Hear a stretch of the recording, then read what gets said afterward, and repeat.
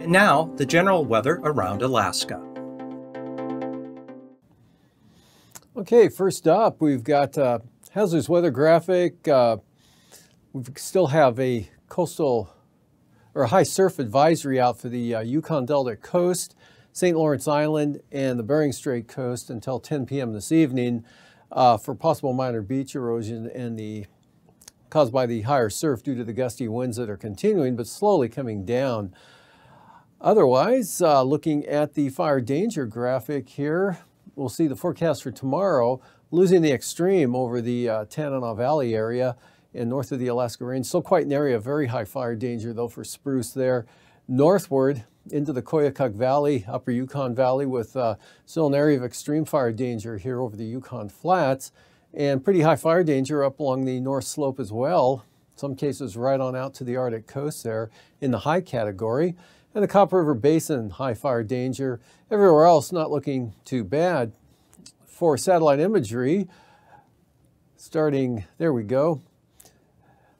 Moisture flowing into clouds coming northward here, not much in the way of any precipitation. Could be a few isolated showers in this. Moisture came through with some rain earlier today into south central Alaska, along the North Gulf Coast, up to an inch falling in Cordova today. And a little bit of moisture along the southeast coast as well with some showers due to, back it up here, due to this trough brought about third of an inch of precipitation to Sitka today and about 4/100 to Yakutat, but heavier here along the North Gulf Coast with some rain extending down into southern Cook Inlet. Homer, Seldovia had some rain, and also Kodiak Island with this system here. Front weakening though, cloudy skies, areas of rain, and temperatures cooler than they were over the eastern interior, rising into the mid-80s once again here over the east side on up into the Yukon Flats. North Slope, another very warm day up there with 70s, 60s to lower 70s, some cases lower 80s showing up again.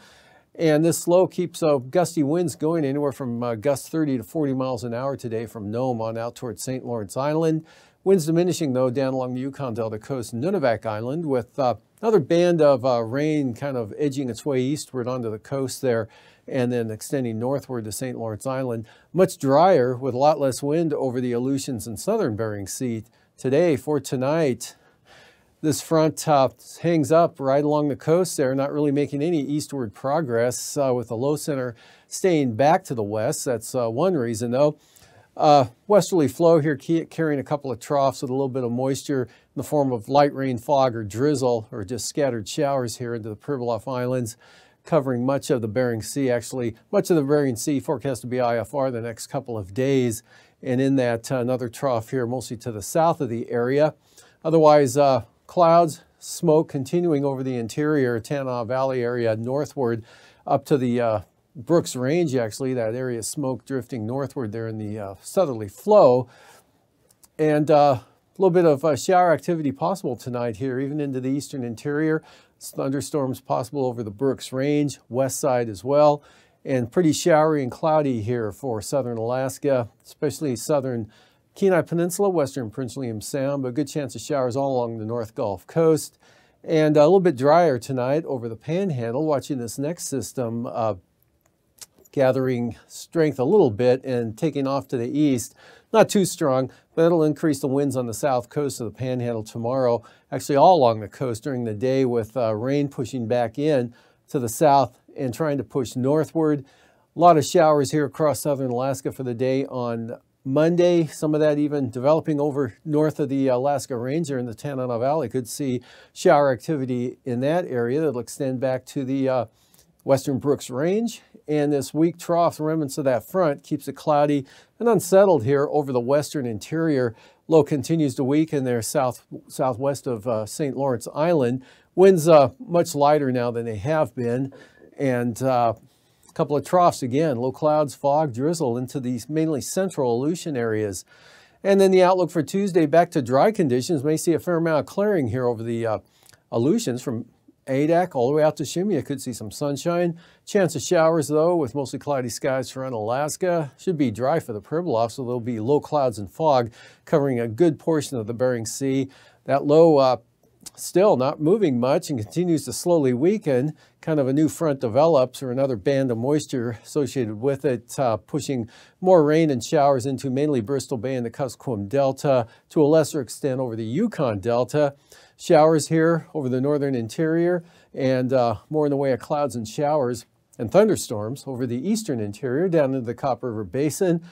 Partly or mostly cloudy skies, showery conditions here for the south central Alaska area, mostly over the mountainous terrain now, and looks pretty damp. Another system approaching the southeast coast, so kind of cloudy, showery conditions for the next couple of days there. And for lows tonight, mid to upper 50s for the Panhandle, 50s everywhere else, near 60 in the Fairbanks area, and mostly in the 50s for the Arctic coast. Cooler upper 40s here over the Bering Sea and the Aleutians, followed by highs, mid to upper 50s out here over the Bering Sea, near 50 for St. Lawrence Island, Savunga and Gamble.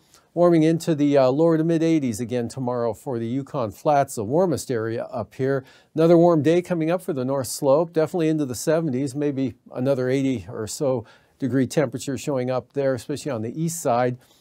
And then near 80 for Northway and Tok, and maybe 81 for, let's see, that's Fairbanks. 75 for Tanana, 65 to 70 south central Alaska, about the same for the Panhandle, upper 50s, lower 60s for Bristol Bay.